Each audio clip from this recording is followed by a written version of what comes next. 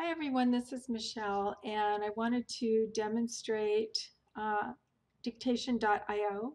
In case you do want to try creating a transcript, you can create the transcript while you're providing the feedback. It goes pretty quickly. It's not perfect, but let me show you how it works if you do decide to go this route.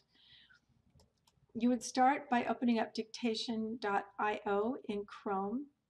And you can see it's pretty straightforward. If I say start dictation, you can see that it's starting to already capture my words and try to uh, do its best to understand what I'm saying.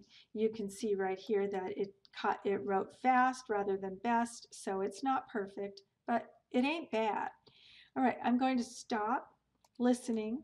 I'm going to clear that. And now I'm going to go ahead and get ready to record my feedback or my multimedia audio feedback or video in in Canvas.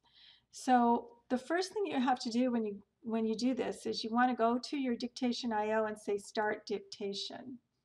And it's going ahead and listening to me right now.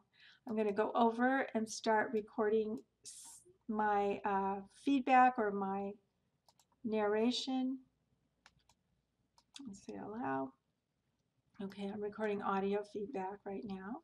And this is my announcement to the class, and I'm telling the class what a great job they're doing and how proud I am of them. And I want them to focus this week on such and such and to pay attention to one little pitfall in the assignment that we don't want them to trip on, and so on and so forth. And now I click stop recording, and I go ahead and go over here to online dictation, dictation IO, and I say stop listening.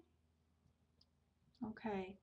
So here it is, and you can tell dictation IO to do a new paragraph return and to put in a period and some information like that, but obviously you don't want to do that when you're talking to the students. However, it didn't do bad. It's got this word jailhouse in here. Obviously that's not what I want, but when I say, okay, I'm recording audio feedback right now, and this is my notes to the class, so obviously a little cleaning up to do and so forth, but it's not bad. It kind of got most of what I was saying. So I don't know. I hope that's helpful. That's one idea. If you need to do a quick transcript, this might work for you. Okay, thanks guys.